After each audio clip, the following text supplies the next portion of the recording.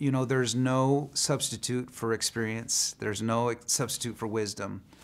You know, if you see somebody in your field that has done it, you know, twice as long as you have, you need to take that person to lunch sometime and just pick their brain, because that's what that's what the field of music ed is. I mean, are there different ways to kind of get different results? I'm sure there are.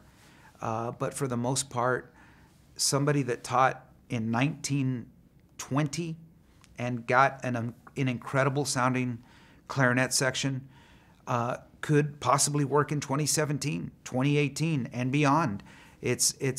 There are tricks to the trade that you know, that people have that they have learned or developed through time, that's been passed around to them or passed on to them, that still work today.